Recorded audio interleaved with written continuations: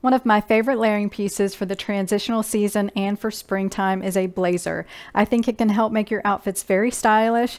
Plus, it can help keep you just a little bit warm when when it's a tad chilly, but it's starting to warm up.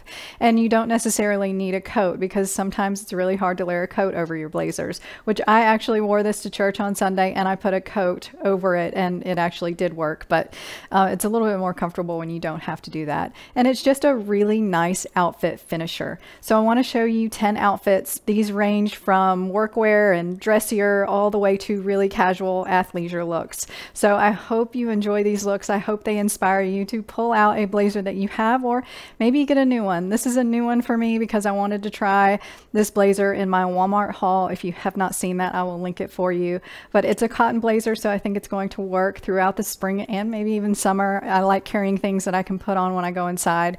But this is actually very versatile and will go with a lot of things, even though it is a check pattern. So we will go ahead and jump in, but I want to thank you for watching this video. And if you love it, please give this video a thumbs up and also consider subscribing. And remember to love your neighbor and be kind.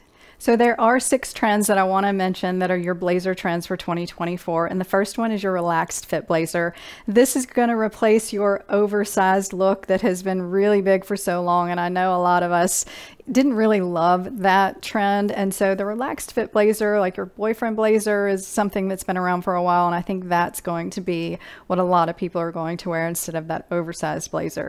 And then you have your double-breasted blazers, which I think look a little bit more expensive. They look a little nicer, and you can find some inexpensive ones like the one I have on and ones that fit a little bit better than others. So you kind of have to choose one that works for you, but the double-breasted blazer is going to be pretty big. And then your tailored blazers. So we're going more away from your oversized sloppy looks to more of your tailored looks.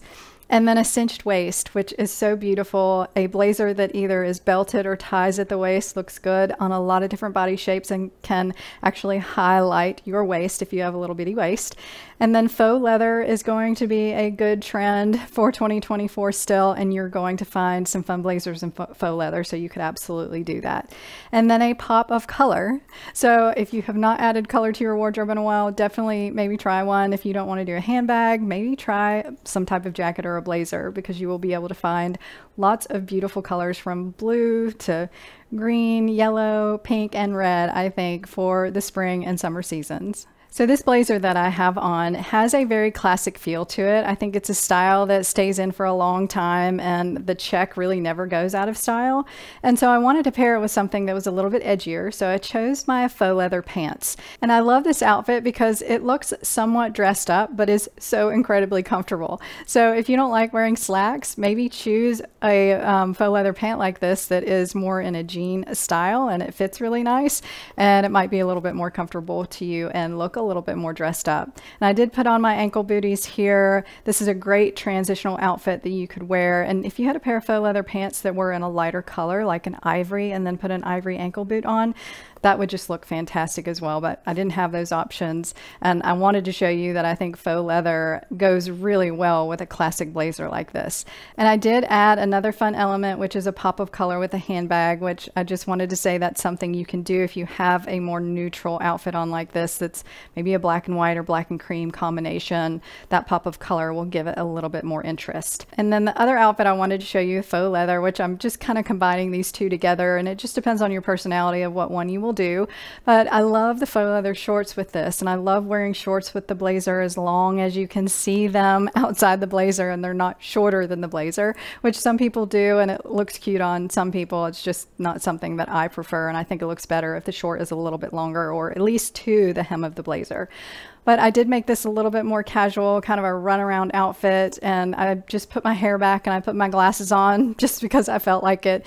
And then I put on my Golden Goose sneakers because I thought this outfit just screamed for a cute sneaker. So this is something that I would just wear daily when it's transitioning and I want to put a pair of shorts on. But I still think it's a little bit chilly outside and I just have to run around and get some things done. So this would be a go-to for me. So this is actually one of my favorite casual outfits that I put together for this video because I'm a huge fan of ripped jeans. They don't have to be ripped all over. I don't like that, but I don't mind a couple of rips in the knee. And I think this is something that is still popular to wear, and I just think it creates a fun look when you pair something like this with a blazer and just a white t-shirt. So my white t-shirt is cropped, which is on trend, but you don't have to do that. You can just put on your regular white t-shirt even if it's loose and relaxed, maybe just front tuck it.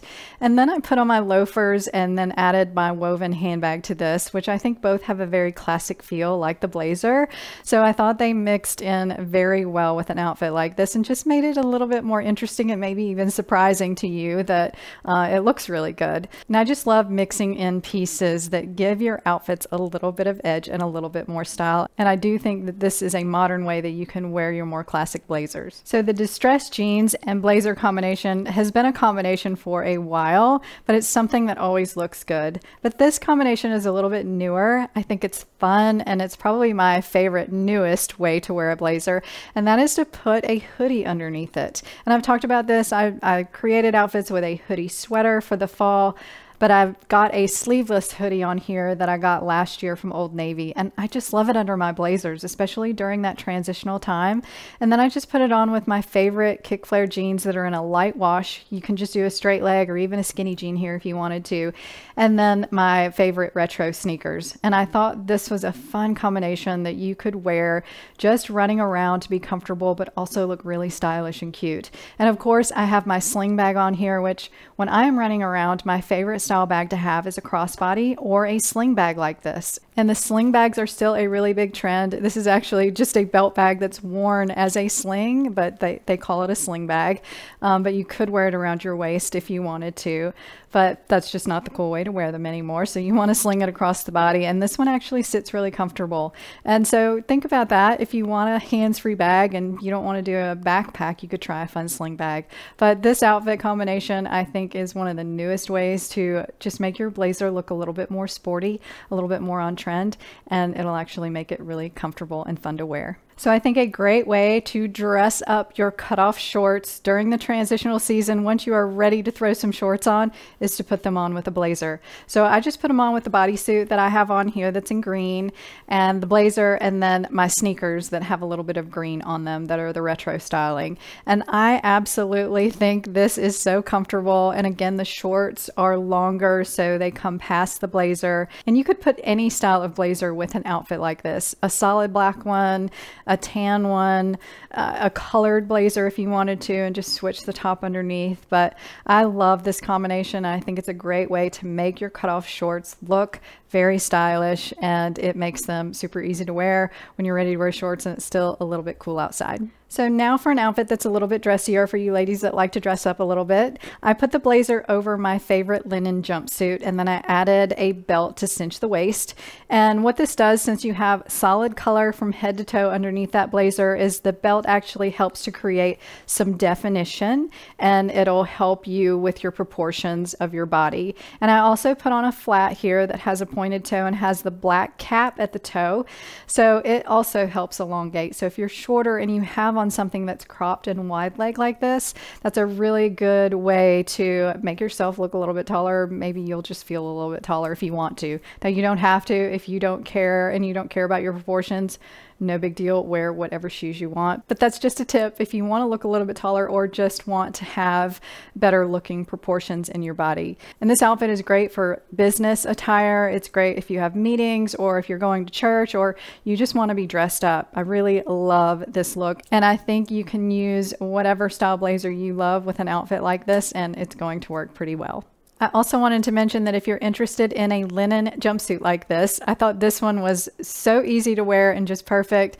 And I got it last year at Loft, and it is back in stock again this year. So I will link it for you if you're interested in something like this. So a super easy and on-trend outfit that you could put together with your blazer is to wear a button-up shirt, which a lot of us do have, and it's a good classic piece, and a midi denim skirt, which is a very big trend. And if you do not have one, you should definitely check out the one I have on because it's $24 $5 from Walmart. I think it was the best piece that I found from my Walmart haul. It's cotton with 1% spandex and it fits like a glove. So you guys should definitely check it out if you want a denim midi skirt. But this outfit definitely, with the blazer being a little bit longer and the midi skirt is kind of that weird length, especially on someone who's shorter like me. I'm 5'4".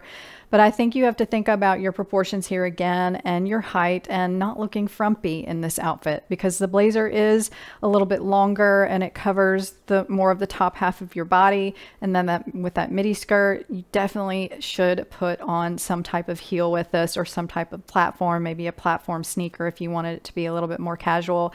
But I chose a woven black heel here. You could also do a nude color if you wanted to just keep with that, you know, just kind of seamless look when you're looking at you. It's not really going to stop your eye like the black shoe does. But I didn't mind the black shoe because it kind of went back with the blazer that has black in it. But it's definitely personal preference. But those are some things that you can think about if you're putting together an outfit like this. And I did absolutely tuck in the shirt. So if you don't like tucking things in, you could tie it up or maybe find one that's just a little bit shorter. But it definitely creates better proportions when you do that as well. A really fun option to put underneath your blazer would be a lace top or blouse, whatever you want to call it.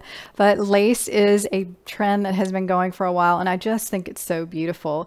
And I think it just gives the blazer a little bit of a dressier feel. So if you want to be dressed up and you want to be dressed up in your jeans, this would be a good way to go. And I did put this on with my flare jeans because that's my dressier jeans that I have. And I love putting them on with my Mary Janes, which have a chunky heel to them. And usually with a flare jean, it's better if you just get your heel off the ground a bit and you can let that flare leg just land in the right spot. So I love this type of outfit if you want to look really stylish but be really put together and dressed up. Then this is a good way to go, especially if you want to be dressed up in your jeans. And I did add a belt to this because thicker belts are really on trend for 2024, and I love that it draws your attention into the lace blouse, and then it creates a slender waistline underneath that blazer, and then you have the flare jeans. So this to me is the most flattering look with a blazer and